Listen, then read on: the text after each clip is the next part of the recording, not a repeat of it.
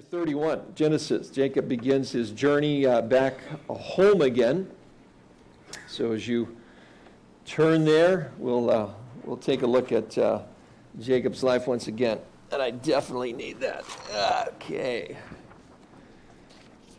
Of course, bending over, just hurt my knee, shortened the message by about 7 minutes right there. No. Discussing knee issues with several of you. But, all right, Jacob. Well, let's pray. Father, we just want to commit our time to you and love to study, Lord. Love to study your word together. What a blessing and what a joy it is. And to watch the progression of the faith of men and women in the Old Testament. Lord, we just relate to them, and it's a joy to our hearts. And we pray that the lessons that we can learn by Jacob today and his speech, his behavior, his faith, his courage, Lord, these things would be part of our lives as well. So use your word to penetrate our hearts today in Jesus' name. Amen. So Jacob's flight back is certainly a type of exodus. He leaves a pagan land and heads towards the land of Israel once again after a 20-year absence, much like his grandfather had done, Abraham, much like Moses would do from Egypt at a point in time, leaving the past behind, going to the land God called them to.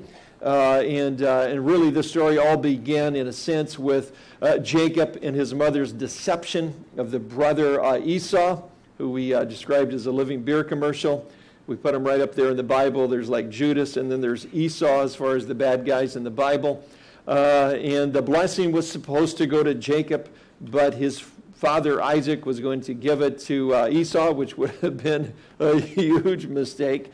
And so the mom and the son intervene, do a little switcheroo, and Jacob gets the blessing. Downside of that, big brother wants to kill him, so now he's got to flee. And so he does that with the idea of going back to Padan Aram and finding a bride there. Labors for her, Rachel, for 7 years. Oh, another switch. And now he ends up with the older daughter, Leah, as his wife instead. And then labors again another 7 years for Rachel. And we've kind of been through the 4 wives and 11 kids later, and trying to leave to go back to the promised land. Laban basically says, well, listen, here's what I'll do. You can name your wages, continue to work, so you don't go back empty-handed, remember. And so Jacob now, at a point where he's finally at that point of trusting God again, and the promise God made to him at Bethel, I'm going with you, I'm going to protect you, I'm going to bring you back, and I'm going to prosper you. And he says that to him when he's on the run and in sin and not really expecting God to show up and bless him that way, but God does. And now he's going to return in obedience, and we're going to find out that God has kept his end of the bargain, his end of the promise. Remember, Jacob said, if you do this, then I'll do this. And God's going to come and say, it's time. It's time to go back. One of the things to keep in mind is, as we read this, is he makes the decision to go back, is that he doesn't tell Jacob, and he doesn't tell Jacob because at this point he's pretty sure Jacob would probably kill him. So this is not like when he decides to go back. Well, I'm pretty sure that's kind of a no-brainer. I mean, you want to stay with your father-in-law, Laban, who rips you off all the time and stuff. So to us in a cursory reading, it could seem like, well, that's obvious, Jacob. I'd gotten out of there a long time ago. But this is kind of a dicey deal. This is a big thing when he says, I'm going to go, I'm going to trust God. I don't know how it's going to turn out, but I'm just going to go. But that's the idea. That's what we're seeing very different in Jacob's life, is his obedience to the Lord. Well, let's look at the details of the decision, and there's 3 things that this decision hinge on in verses 1 to 16. Now Jacob heard the words of Laban's son, saying, Jacob has taken away all that was our father's, and from what was our father's he has acquired all this wealth.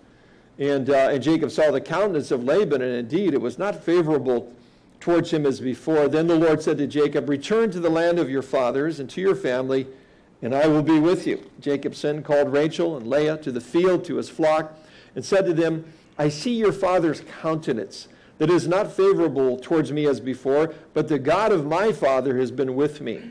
And you know that with all my might I have served your father. Yet your fathers deceived me and changed my wages 10 times. But God did not allow him to hurt me.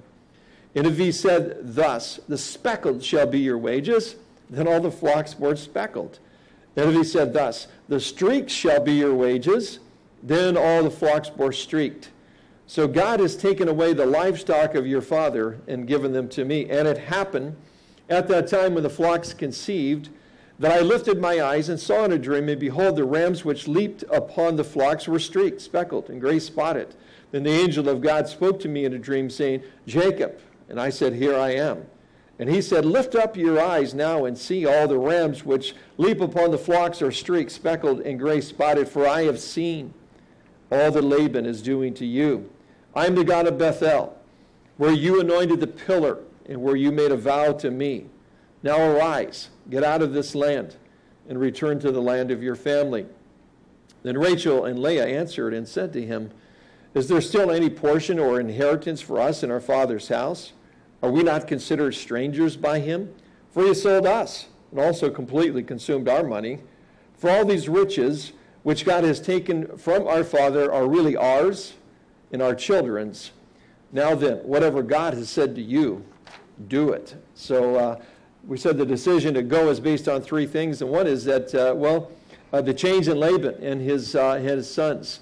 Laban's countenance, he said, has changed towards him. The kids are going, I'm pretty sure we have no inheritance left because it's all going to Jacob now. And they're not real thrilled. They're not like just praising the Lord. Isn't that amazing that the God of Jacob, every time Dad changes his wages, he causes all of the new offspring to be what would go to Jacob. It's amazing how God has worked in Jacob's favor. I think we should get to know this God. He's a miracle-working God. He's a God that blesses those that are obedient to him. Now, they're not really saying any of that. They're just saying, pretty sure we should kill this guy or something because we're losing everything here. And so all of that is part of this. The second part of the decision to go is because it's the Lord that told him to go. But notice that Jacob is saying over and over again, Laban did this, but God did this. And Laban said this, but God said this. There's a real change here for Jacob.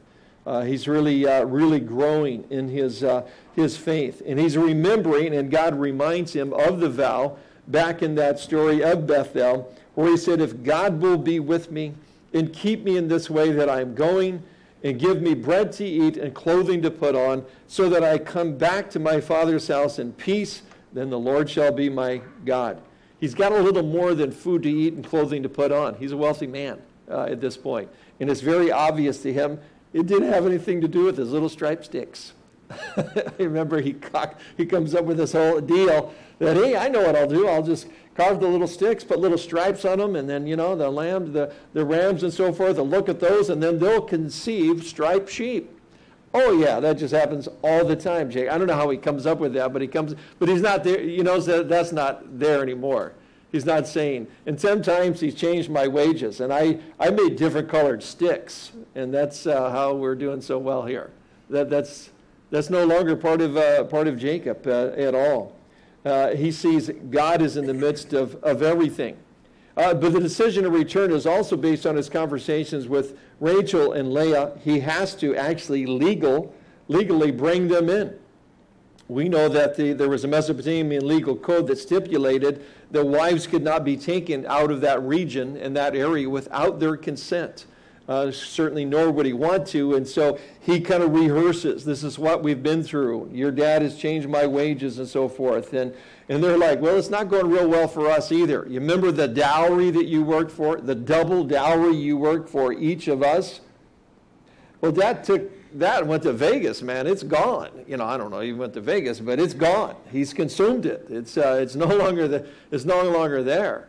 And he treats us like strangers. The idea of the dowry, the dad would take the dowry given by the prospective husband, and he would hold it in trust in case there was an untimely death. She becomes a widow. There's money now to support her. Is the idea built into the whole cultural thing? The money is given to the father, but it's actually set aside for the wife at a time that she would need it, and that's all gone. So these two gals finally are in agreement about something. Whatever God says, do it.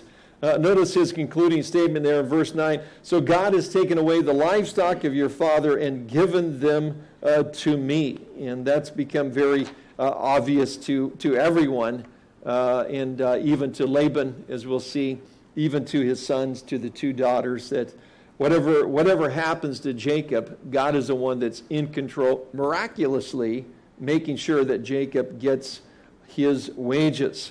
And we'd say that, sometimes when God is asking us to do something, he often prepares our hearts for it.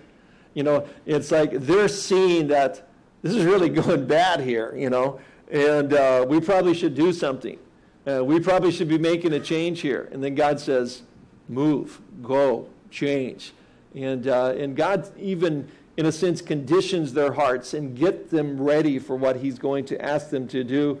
And, it wasn't an easy thing. It wasn't an easy decision, because we'll see they have to actually flee for their lives. So he makes the decision to return home, but he's going in obedience to God.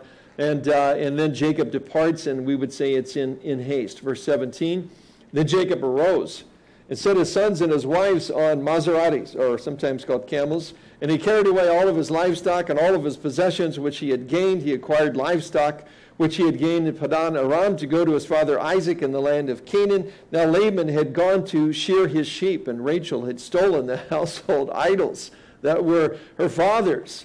And Jacob stole. There's a lot of stealing going on here. And Jacob stole away, unknown to Laban the Syrian, and that he did not tell him that he intended to flee. So he fled with all he had. He arose, crossed the river, headed towards the mountains of Gilead. So one of the things we note, if you're a Bible underliner, there in verse 21, is that he arose and he crossed the river. And Moses makes a point of including that so that we'll remember what it means to cross the river.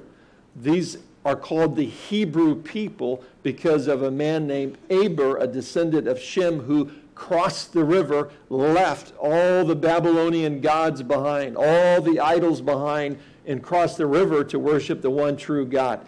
And every time we have a reference to them of them moving towards Israel and moving towards the west and crossing that river, it's an indication that they're doing so in obedience to God.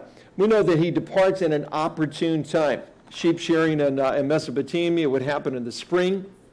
It would be a good time to leave. They're not going to depart in the dead of winter with all of these flocks and children and so forth.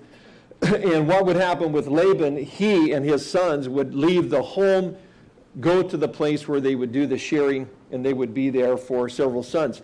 We have one tablet from that area of this time period that indicates one shearing that took 400 men, a 3-day period to complete. I don't think Laban's got 400 guys, so it's going to take a while. We can almost calculate how long it took them because as we continue the story and Laban is in hot pursuit, he seems to catch them rather quickly, given the fact that he would have had to move 440 miles a day for 7 days or about 10 days to get there. Pretty good for a guy that's 150 years old. I'm not really sure that even Charlie could move that fast in his brand new car. But nonetheless, now that I've distracted you, it's because of the fact that it's an opportune time. They are away, and they will be away for weeks. It's in the spring. It's a good time to travel. He's going to do it. They've been waiting for this moment, again, because they have to flee. They're not just going to, pack up one morning and get a couple miles down the road and have Laban catch them. They're trying to get back to Israel before he comes on the scene. So there's a wordplay in verse 19 and 20. Again, the idea of stole or stole away, or stole the heart of. And Rachel stole her father's household gods. And I know I would used to read this and kind of think, what is up with Rachel, And you would be hoping that in the midst of the miraculous that she's living in, and with the growing faith of her husband, however crazy their own lives and household are, with all those kids and all those wives and all of the disobedience that led up to get to that point, that perhaps coming to know God would have happened at this point. Well, what she stole was referred to as teraphim, and it's little household gods, and they would be in human form. Archaeologists have uncovered them, along with some other tablets called the Nuzi tablets, that talk about the fact that whoever possessed the family gods possessed the inheritance. It would just be like the deed, the will, the trust. She takes that, apparently, so that she has proof that all these sheep, all they have is actually hers, it's their family's, it's no longer Laban's. The other reason that she may have taken it is because she feared that her father Laban would use these for divination, to inquire of his gods to find out where they've gone, what routes they've taken, and track them down. And we've already seen that Laban is into divination in one of the previous chapters. So she takes it for those things. It also, as we will see later in the chapter, it's an indication of actually her contempt for these gods. Not that she's interested in them, talks to them, worships them. We'll see that she has absolute contempt for these gods, but nonetheless, we'll see this issue arise again because she's taken them. Now, notice also there's really a pattern of alienation that's here in the text. Notice that Laban is no longer Laban the father of. Now he's Laban the Syrian. Some texts would say Laban the Aramean, but he's not somebody's father-in-law. He's not somebody's dad or father. He has a complete different identity being emphasized. We see that in verse 20. Two different distinct people, two different distinct people groups. The tension is rising, and again, they need to depart in haste. Why? Because every time Jacob brings up the idea of departing, Laban's got some other deal. Well, I think that's a great idea. Now all I want you to do is this, as he did previously, setting up his wages, as we saw in the previous chapter. So he makes a decision to return home, and it's in obedience to the Lord, and everything is changed about Jacob and his vocabulary, what he has to say, that it's all God, what God is doing him. We really don't find. I mean, I've kind of had to repent of calling Jacob a dirty, sneaky thief, given the fact that what we're finding in the text is that it's his brother, Esau, the Living Beer commercial, that makes the reference to him being dirty, sneaky thief. Which there's not a lot of credibility with that guy. So, it's not really the right representation of who the guy is. He was part of that deception with his mother. His mother, again, Rebecca, believing that she was doing God's will and helping God out. We'd say the end never justifies the means, but she believed that it did in that sense. We'd say her heart was in the right place. He was part of that, got him in a lot of trouble as a result of that. But ever since then, and we're going to see when he comes to defend his integrity, pretty honest guy, pretty hardworking guy. No rebuke from the Lord ever for any of these things. In fact, what God says about him is that Jacob I've loved. So a very different picture than maybe what we've had in the past just from our study together. But again, he leaves in obedience to the Lord. He departs without a word to Laban. Now notice that Laban's determined to regain all that was lost, verse 22 to 35. And Laban was told on the third day that Jacob had fled. Then he took his brethren with him and pursued him for 7 days journey. And he overtook him in the mountains of Gilead. But God had come to Laban the Syrian in a dream by night and said to him, "Be careful that you speak to Jacob neither good nor bad." So Laban overtook Jacob, and now Jacob pitched his tent in the mountains, and Laban and his brethren pitched in the mountains of Gilead. And Laban said to Jacob, "What have you done, that you have stolen away unknown to me, and carried away my daughters like captives taken with the sword? Why did you flee away secretly, and steal away from me, and not tell me? For I might have sent you away with joy, and songs, and timbrel, and harp. Probably not, but I might have. And you did not allow me to kiss my sons and my daughters. Now you have done foolishly in so doing. It is in my power to do you harm. But the God of your father spoke to me last night, saying, 'Be careful that you speak to Jacob, neither good nor bad.' And now you have surely gone, because you greatly long for your father's house. But why did you steal my gods? He was probably tracking right along until he said that.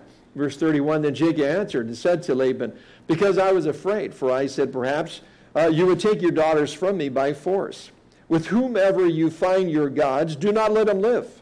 In the presence of our brethren, identify what I have of yours and take it with you. For Jacob did not know Rachel had stolen them. And Laban went into Jacob's tent, into Leah's tent, into the two maids' tents, but he did not find them. Then he went out of Leah's tent and entered Rachel's tent. Now Rachel had taken the household idols, put them in the camel's saddle, and sat on them. And Laban searched all about the tent, but did not find them. And she said to her father, let it not displease my lord, that I cannot rise before you, for the manner of woman is with me. And he searched, but did not find the household idols. So Laban's, again, determined in his pursuit of Jacob.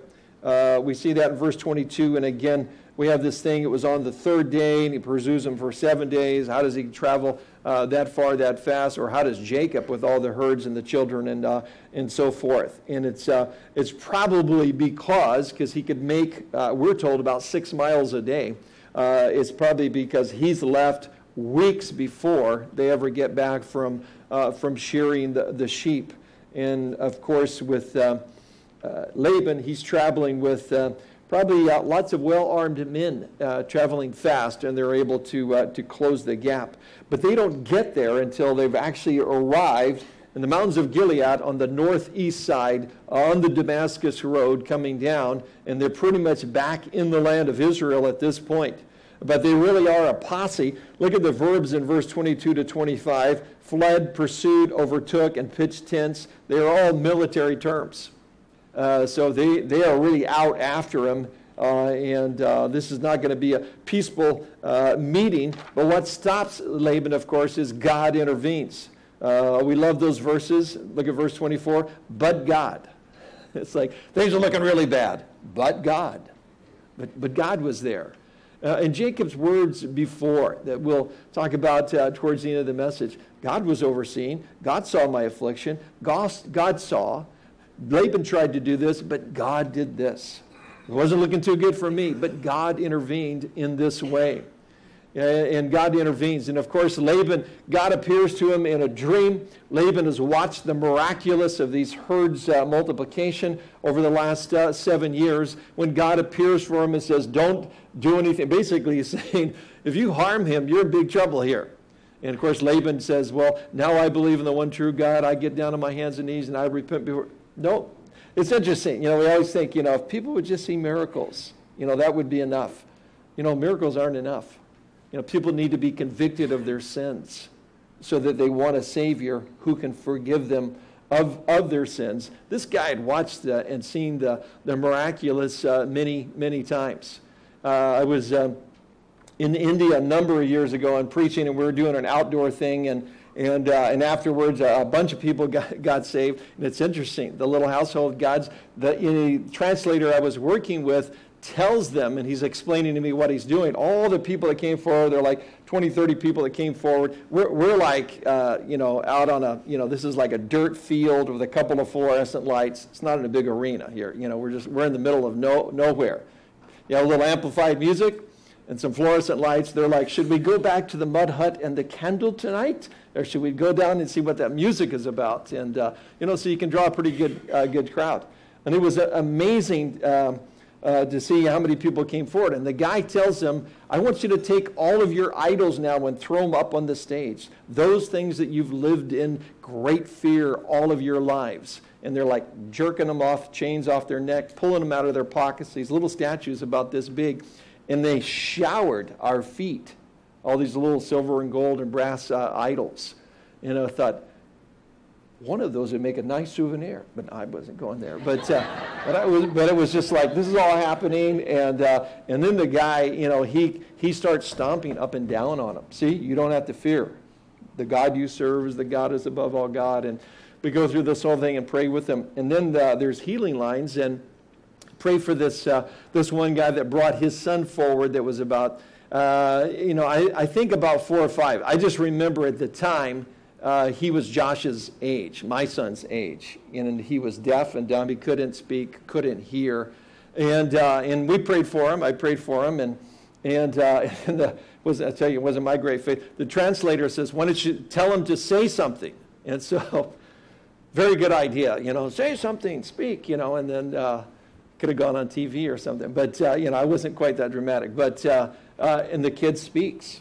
And I remember the first thing he said was "afta," which means dad or daddy. First time his dad ever heard him say a word. And clap, see if he can hear, and he could hear. And it was really amazing. It was just total miracle. And that dad went away a happy Hindu that night. You think your kid getting healed miraculously, that guy would get saved right on the spot. Interesting.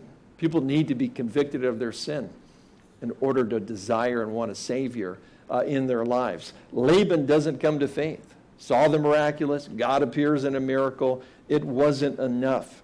Laban's determined to question Jacob's integrity. Notice the series of questions. What have you done that you've stolen away unknown to me? Why have you carried away my daughters like captives taken with the sword? Why did you flee away secretly and steal away from me and not tell me?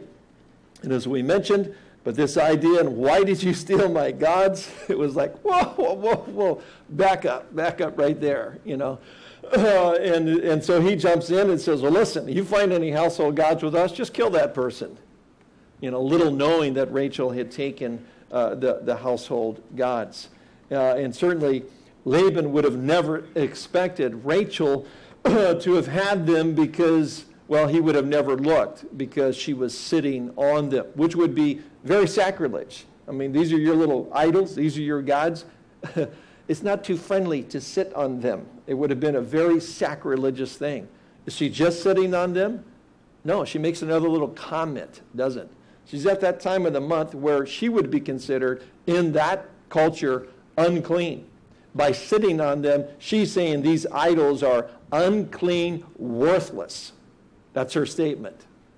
And Laban would never conceive his daughter making a statement like that. So he never says, well, get up, I'm searching there anyway. She says, I can't get up. He goes, well, that's all right. Searched everywhere else. He comes out, determined to gain all that was lost, but God intervenes, speaks to him in a dream. Nobody's weapons are being taken out here. And Jacob's probably feeling it a little bit here in verse 36, and he's going to begin to defend himself in his own integrity. And what we're going to hear is 20 years of putting up with this guy, his lying, his cheating, his betrayals. And this is the guy that switched the two daughters on the wedding night. This is the guy that switched his wages 10 times. This is the guy that required him to pay a double dowry for every daughter. And this is the guy that he had to flee and run from fear of life. And Jacob's kind of like, I'm pretty sure God's with me here, and I'm going to kind of let you have it here. I'm going to tell you, you're the cheat, you're the thief, you're the schemer, and you're accusing me. This is what he says in verse 36. And then Jacob was angry and rebuked Laban.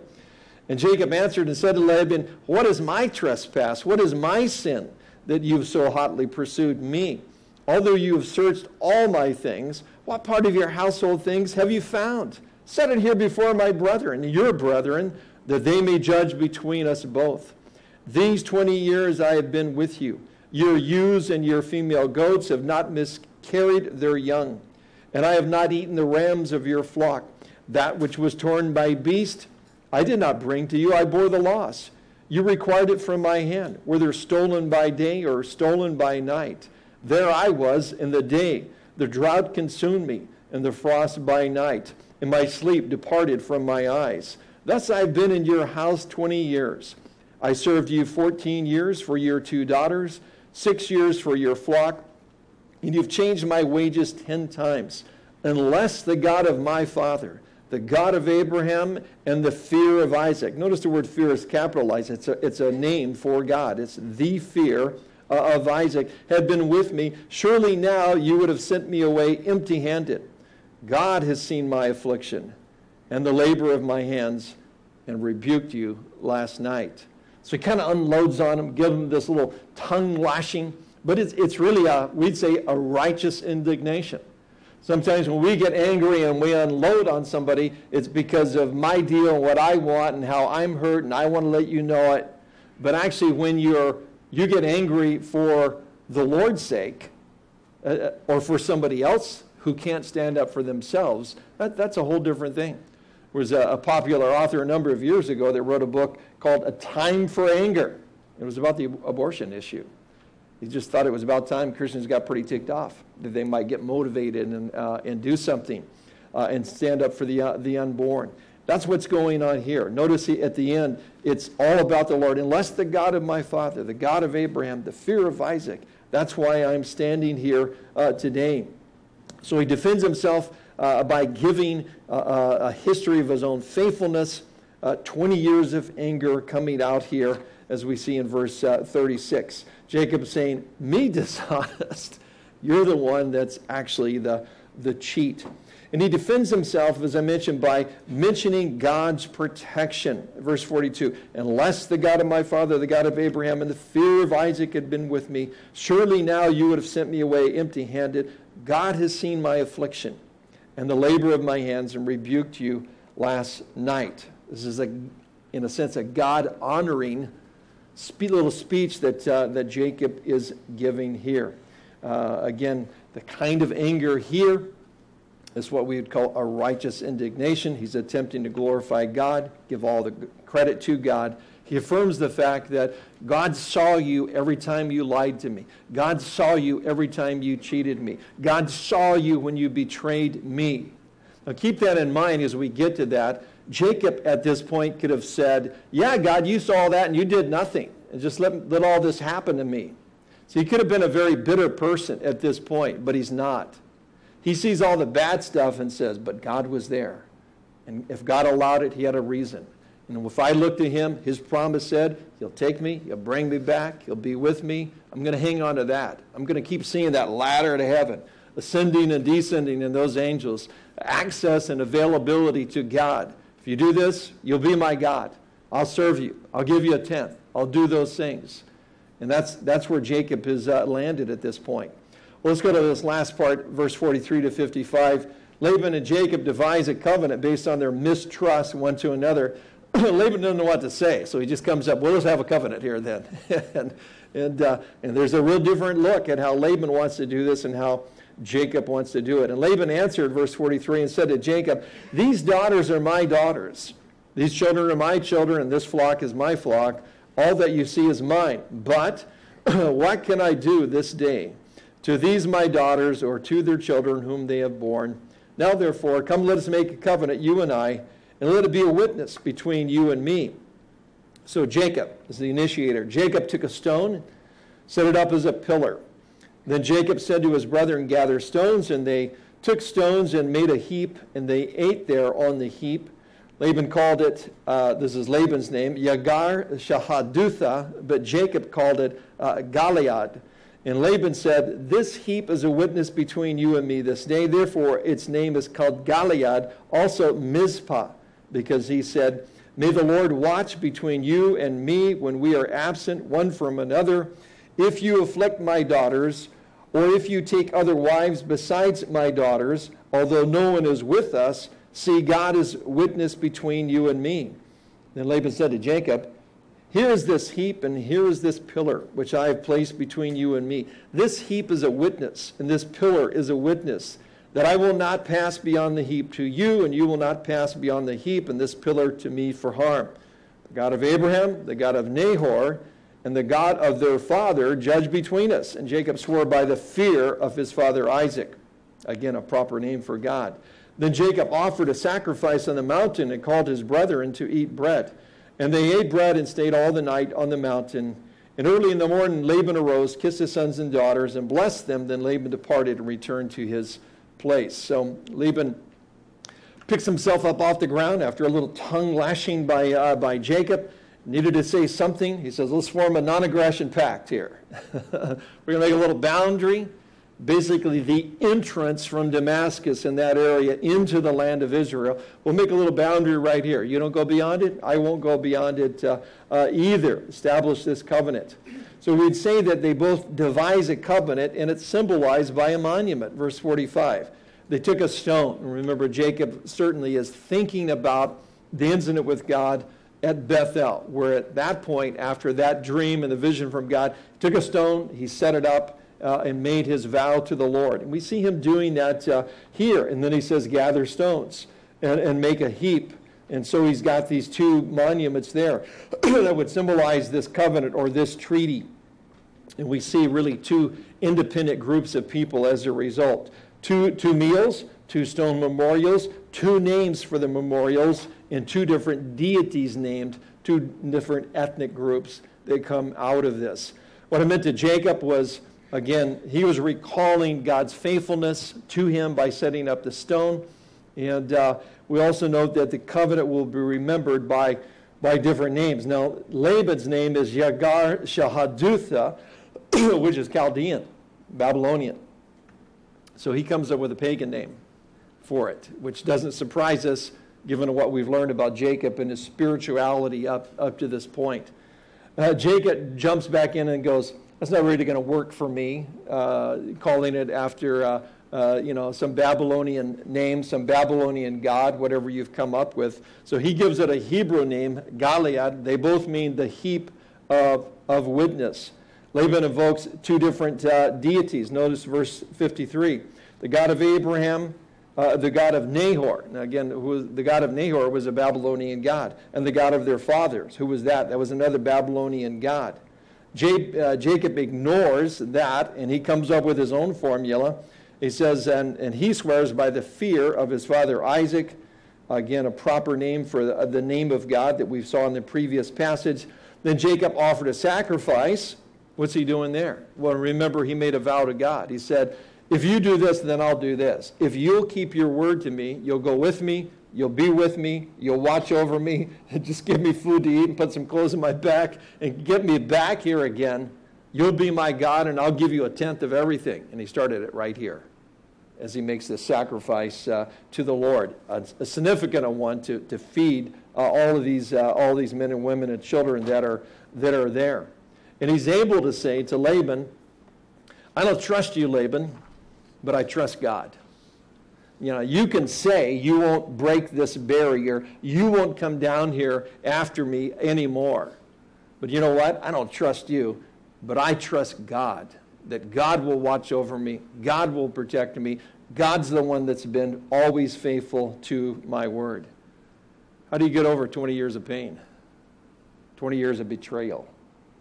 Maybe 20 years of anger and bitterness.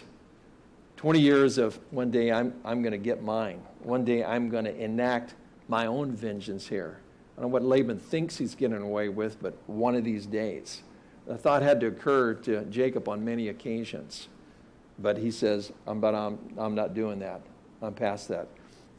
This place becomes known as Mizpah, the watchtower, or the witness.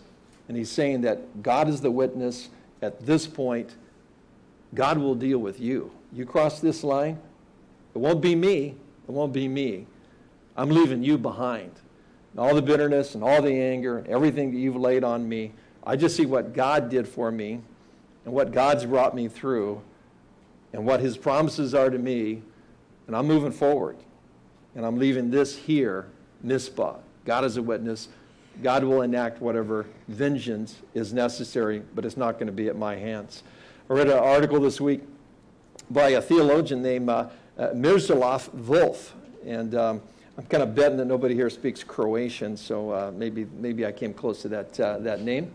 Volf, I don't think I could mess that up, but he was a guy, he has an article called Free of Charge, and he said he dealt with for years, even as a believer, even as a theologian, this idea of vengeance and that God could be a God of vengeance. And this concept and idea bothered him because it seemed to go completely against the idea that God is a God of love. And how can a God of love enact vengeance?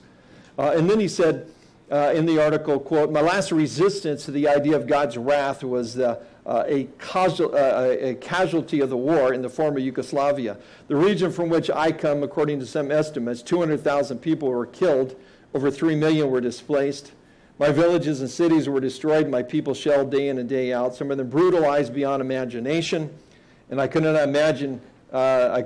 imagine God not being angry. Or think of Rwanda in the last decade.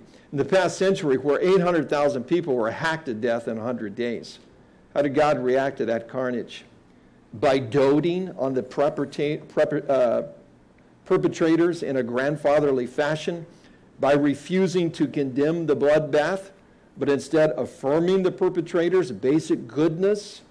Wasn't God fiercely angry with them? Though I used to complain about the indecency of the idea of God's wrath, I came to think I would have to rebel against a God who wasn't wrathful at the sight of the world's evil. God isn't wrathful in spite of being love. God is wrathful because God is love. And therefore, vengeance is mine. Thus saith the Lord. I will repay. All that terrible stuff you hear about on the news every night, God will deal with it. All of it. Every bit of it. Everything that somebody did, said to you, hurt you in some way, at some time in the past, God saw it. Jacob said he saw my affliction. And God says, I'll deal with it. But you could actually come to a place like Jacob where you say, hey, Mizpah, this is it. This is where I kind of leave this behind. But God is the one that will judge between us. God is the one that will deal with this whole situation. It's very interesting, this whole, it's actually called a Mizpah benediction sometimes. The Lord watch between me and thee when we're absent from one another. It's sometimes engraved on wedding bands. That's not the idea here. Guys pretty much hate each other. I don't trust you. You don't trust me. Don't go past this. Kind of misappropriated on more than one Christmas card. But it is the idea that any judgment or vengeance is going to be extracted out by God in the end. It's why Jesus could instruct us in Matthew 5:11 on the Sermon on the Mount. Blessed are you when they revile and persecute you and say all kinds of evil against you falsely for my sake. Rejoice and be exceedingly glad, for great is your reward in heaven. For so they persecuted the prophets who were before you. One of those guys was a guy named Jacob, who we see as really as a great prophet in chapter 49. And Jacob was a guy that was persecuted and betrayed, but he was able to let it go at this point as he follows God and comes back into the land. And his life in this whole chapter and this whole thing is about, he gives God the glory, the credit for everything. As I said, he could have been a pretty bitter guy at this point, but he didn't see it that way. For him, it was all about God's faithfulness. And I think that's a great lesson, what we do with the anger in our own hearts, the bitterness, the betrayal we may have felt over something, is to be able to see that God will deal with it. And God is just, but we can turn and go on and walk with the Lord. Trust his promises to us. Well, let's pray. Lord, we're thankful that Jacob is turning a corner. And it's fun for us to watch him grow in his faith. It's fun for us to watch him mature and do the right things and say the right things. Lord, because it gives us hope. Because so often we're like Jacob and scheming to try to make it work out on our own, to try to bring things about in a favorable way. And Lord, so many times it's just about our learning to submit to you, to trust you. And Lord, I pray that we could just learn to do that through the example of Jacob. Lord, I pray that if there's anything in our hearts this morning that needs to be, Mizpah, left in a place where God says, I'm going to deal with it, I'll watch over it, I got your back, you can kind of move on with me. I pray we'd be able to leave those things there. Fears of the past or things that might come back, and Lord, we'd be able to entrust them to you, to know that we have the greater promises than even the promise Jacob had. Lord, that you'll never leave us, you'll never forsake us. Surely I'm with you always, even to the end of the age, the words of Jesus to us. You are faithful to complete the work that you began in us. Paul says in Philippians 1:6, nothing can separate us from the love of God that's in Christ Jesus, Romans 8. We could go on and on, Lord. Your faithfulness to us, your promises to us. Lord, help us to look to those things, hold on to those things, that we might, like Jacob, grow and trust. And when you speak, obey. We ask this in Jesus' name. Amen.